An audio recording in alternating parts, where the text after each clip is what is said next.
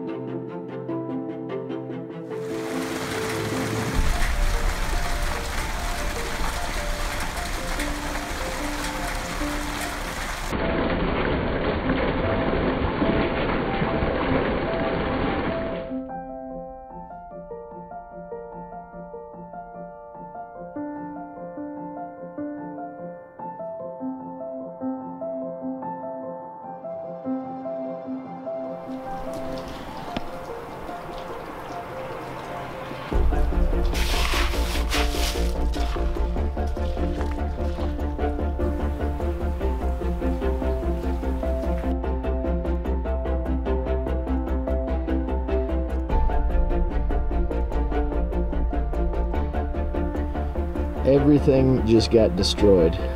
This is a pretty large agave, and if you've ever seen these things, they are pretty darn tough.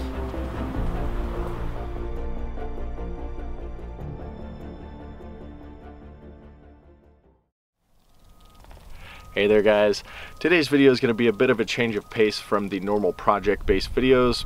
During the past week we had a pretty bad hailstorm with golf ball and bigger size hail, so I had quite a bit of damage on a lot of the projects that you guys have been following over the past couple of years.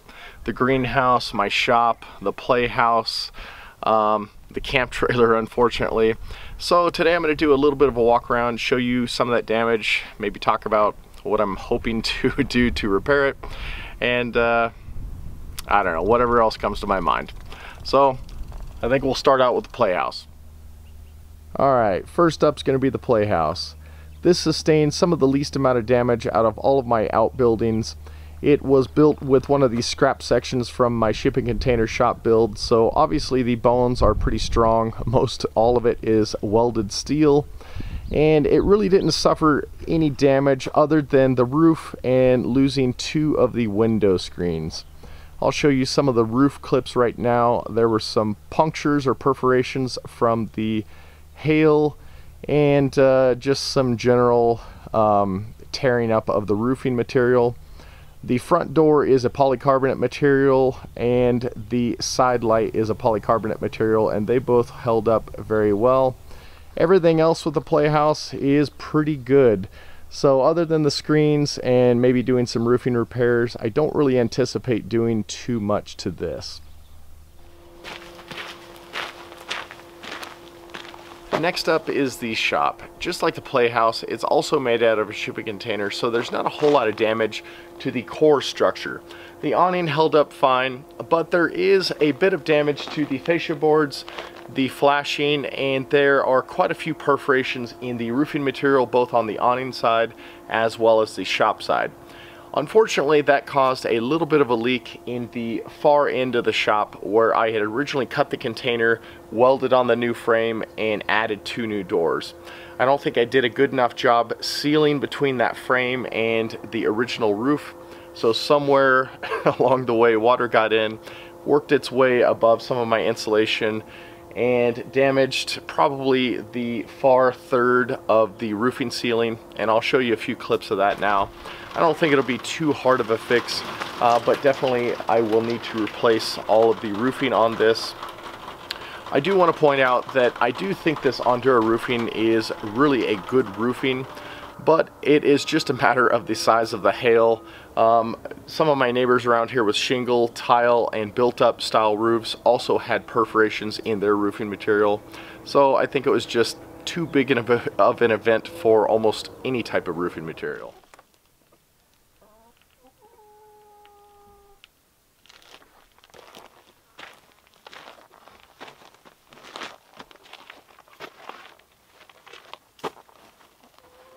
Another project that I did in the past that was also exposed to the same hailstorm is this chicken coop I built for my in-laws.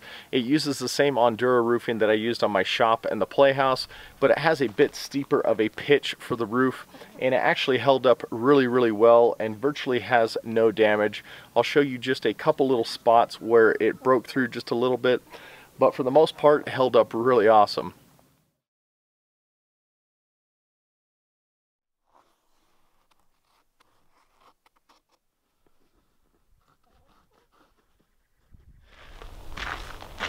As for damages to my main house, fortunately nothing severe. We didn't lose any windows.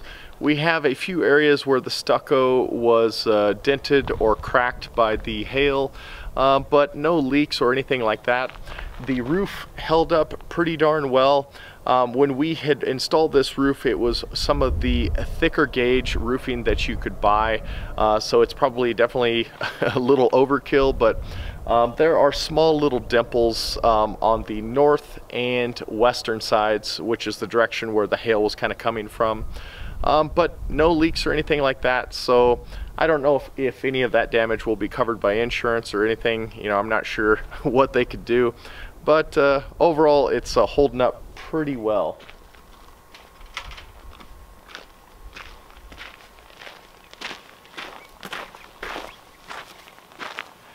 Now for the greenhouse. This was probably one of the more devastating impacts of the hail, since the sunken greenhouse is a project that I worked a long time to complete and have probably not used nearly as much as I wanted to. The week that the hail struck, we were actually getting ready to plant this out. We usually plant it in October the last couple of years, and I was really hoping to have a good season with it. But as you can see from the clips that I'll show from the day of the hail, it sustained a very significant destruction and is going to be need to be completely repaneled. Now again, as in the case with the shop, I don't really fault the panels this much. I've seen this greenhouse take up to marble size hail and it held up just fine. It's polycarbonate roofing, it hasn't discolored or anything, and I've been very happy with it. And as far as the repairs, I will probably re-roof this also with polycarbonate. But I think when you get up to that golf ball size and bigger hail, I really don't care what roofing material that you're going to use on a greenhouse. Pretty much everything is going to sustain some sort of devastating damage, you know, unless you're making a greenhouse out of skyscraper half-inch thick glass panels. But in that case, you know, then it's a really expensive greenhouse. As for other areas of damage nearby me, my neighbors just to the east, they lost windshields and side windows in 3 vehicles. So if that tells you anything about the amount of force that the hail was coming down with, I don't really fault the roofing too much. And like I said, the repairs, I'll probably put the exact same stuff on because I've been very happy with it. Moving on to the chicken coop, this did not sustain too terrible of damage as it was kind of protected by these 2 trees that overhang the coop. The metal roof has dents all over, and I'll try to get a better angle to show you those. But overall, everything's holding strong. I'm very surprised that solar panel did not break. But really not too much in the way of repairs that are needed immediately. But the one big piece of damage that happened was when the hail started building up. You might be able to see right there, it tore down all of this bird netting that we had strung up over these top poles. And I'll show you a picture now, but there was probably about 50 to 60 pounds of ice that was just hanging in 2 spots in there. And there's tears all throughout that, so I'll probably have to replace that. And I might go ahead and replace it with like a chicken wire or something like that. And last but not least of the structures that were damaged was the travel trailer. This one was probably the hardest one for me to stomach, since I sat in my garage and basically watched it get pelted with hail, and there was not a thing I could do about it. I'm sure some people will ask why I still had it out by the garage instead of where it is right now, which is underneath my back porch. Well, I didn't have the hitch on it at the time, and I wasn't expecting hail. and it is a bit of a difficult predicament to get it in this back porch area since it's a very tight fit and I have to move it by hand. And by the time everything started hitting, there was just nothing I could do to get it out of the way in time.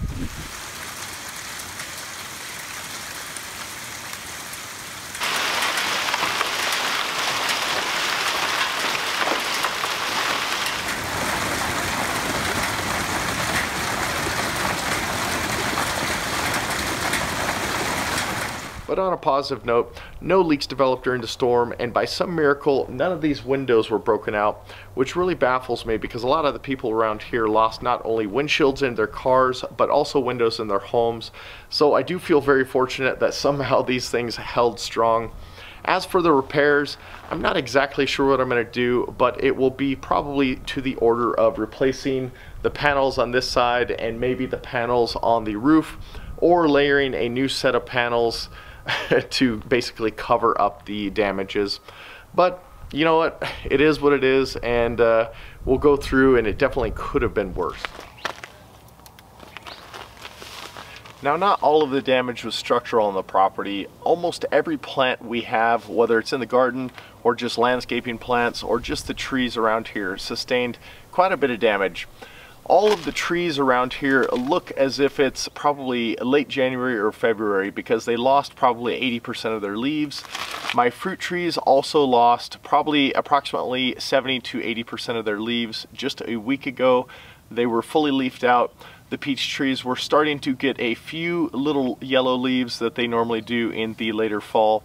But other than that, they looked pretty healthy. The fruit trees down by the rainwater garden have 0 leaves left, so I'm hoping those aren't too damaged from the hail, but I didn't see any big splits. And then these agaves were probably one of the biggest shocks, because if you have any experience with agaves, they're made of a very fibrous network of material and they are extremely hardy, and the hail just destroyed a lot of these paddles. You can see it just split them, put holes in them, and I'm not sure if they're going to recover or if I'm just going to have to take them out and start with new ones. But, you know, if I do take them out, maybe I'll try my hand at making tequila. Okay, so that's pretty much going to do it for this video. I'm not sure how interesting it was, but it was something I wanted to cover since this is a pretty out of the ordinary event for us. We do see hail from time to time here, but it's usually like pea to small marble in size, and has never caused anything like the damage that this storm caused. But it is not lost on me that we are pretty fortunate in this instance. This is all relatively minor and is pretty much fixable in the big scope of things, and there are people in other parts of the world and our country that are dealing with wildfires and floods and hurricanes and tornadoes, things that are way more than this. So I do count my blessings every day, and this is definitely not a oh poor me, look at what I've sustained kind of thing, but more of a, hey, this happened, it might affect future projects. Who knows, you might see some hail damage repair videos, I don't know. But hopefully we will get everything fixed and recovered as soon as possible.